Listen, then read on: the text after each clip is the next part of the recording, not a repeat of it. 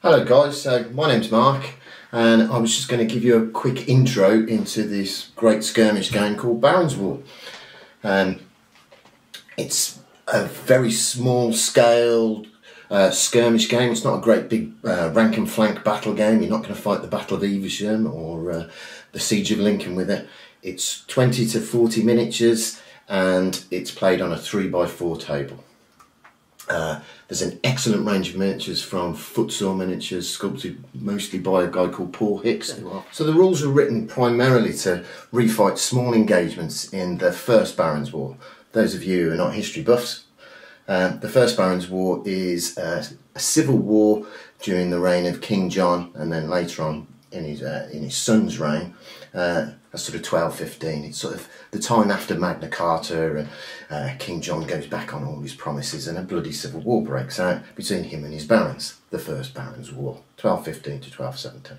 So the way the game works is you buy your units up to a certain allotted set of points, so it's set up to play between 500 and 1,000 points.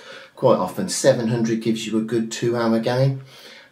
It's an alternate activation game, so each unit, each turn will operate once, maybe twice if you give them an order. And what we'll do is we'll just talk you through how the mechanics of the game work. So the rules were written by a guy called Andy Hobday, who's got a long history in writing rule sets, Test of Honour. He also used to work for Games Workshop, like many games designers have. The main rule book is the Barons War one, and that gives you your basic troop types to cover that period of the First Barons War. There's been 2 published editions. You've got Death and Taxes, which this is not only the period of the Barons War, but it's also the legendary period of Robin Hood and his merry men, and you've got lists that cover that. There's also a campaign setting, and the most recent one is Outremer, which covers the time of the First, Second, Third Crusade. The way the game works is that you have groups of warriors. Each unit will have a stat line. Across this stat line here, the arrow is movement, the crossed blades is your combat stats. If there's 2, such as in Bowman here, the first one is your long range and the next stat is the short range. For archery, it's 20 is long range and 10 is short range. It's a die 10 system, so these are the numbers that you would need on a die 10 to hit.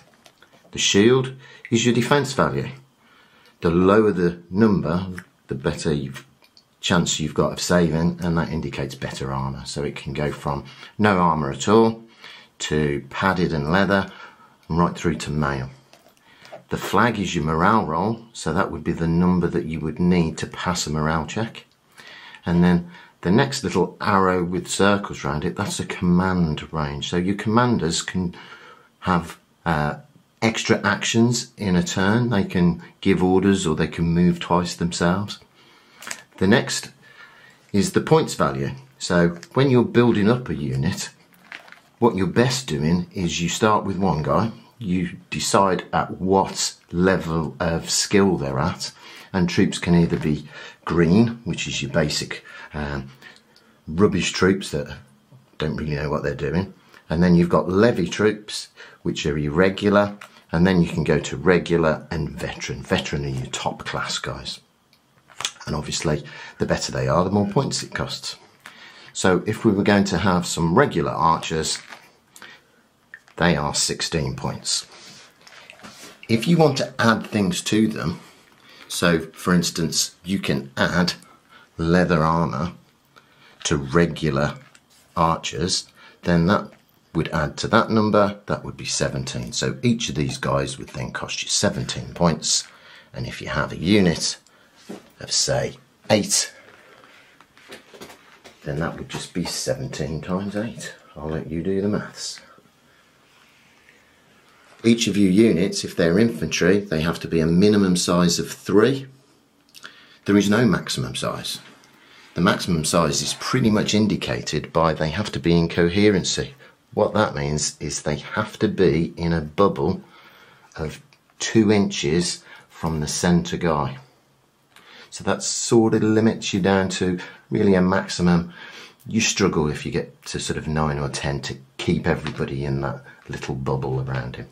For cavalry, it's a slightly bigger bubble, and you can have a minimum of 2 troops. Right, so how do you buy commanders? You have to have at least 1 in your army, and there's different types. So you can have a mounted baron, a dismounted baron, you can have a lord, mounted or dismounted, and you can also have what's called a veteran sergeant.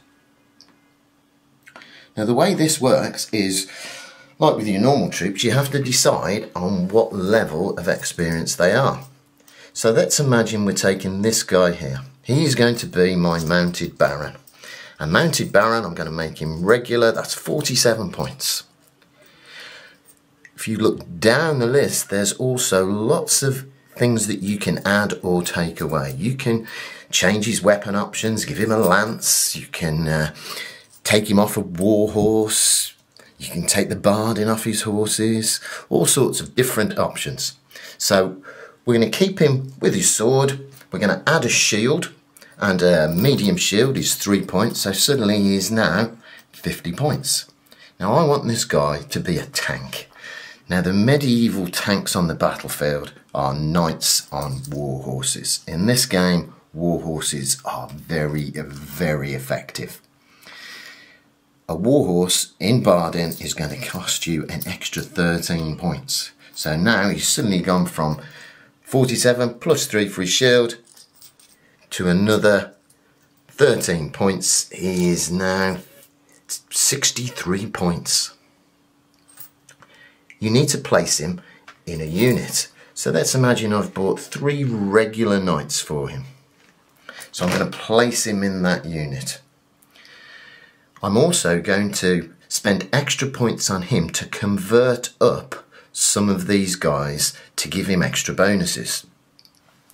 So each commander has a radius of about 6 inches. It's 6 inches from him, not from his unit, from him. And that 6-inch radius allows him to give commands to increase people's morale, add dice into the mix. I want more than that. I want more than 6 inches. Because he is a regular baron, I can buy a banner.